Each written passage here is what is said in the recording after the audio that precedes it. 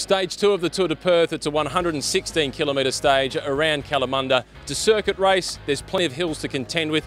Will Clark starts with a yellow jersey on his shoulders. Sam Horgan from Budget Forklifts is one of the men to watch, and the Western Australian Anthony Giacopo will be trying to move up from his third place finish on stage 1.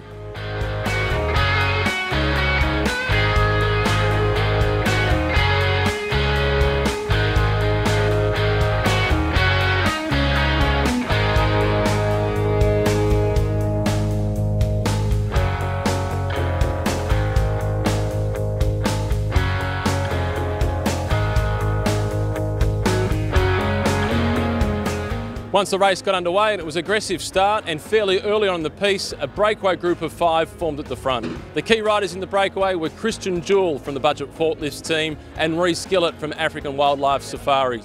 They were racing for the King of the Mountains points, plus trying to establish their lead. We also saw Jai Hindley, a young Western Australian, just 17 years of age. He will be a name to remember. As they came into the last 10 kilometres, the big favourites came to the fore, and Tim Rowe, along with Travis Meyer, two of the pre-race favourites, they got to the front, and Tim Rowe proved to be too strong. It was a win that has marked his return towards the top end of cycling.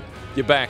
What was the emotion like when you went across the finish line? Yeah, it was an awesome feeling today to cross that, to come into the last 200 metres knowing I was going to finish by myself.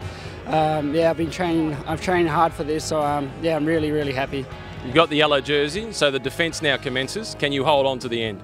Yeah, I think so. I think yeah, our team is amazingly strong. So and yeah, I think tomorrow in the time trial we'll be able to try to do a good ride there. So yeah, we'll give it everything we have and see what happens. Tim Rowe spent 2 seasons racing with Cadel Evans at BMC. He's now back with Budget Forklifts. He has the yellow jersey. Stage 3 of the individual time trial around Rottnest Island, and Travis Meyer will be on the hunt to try and get yellow away from Rowe.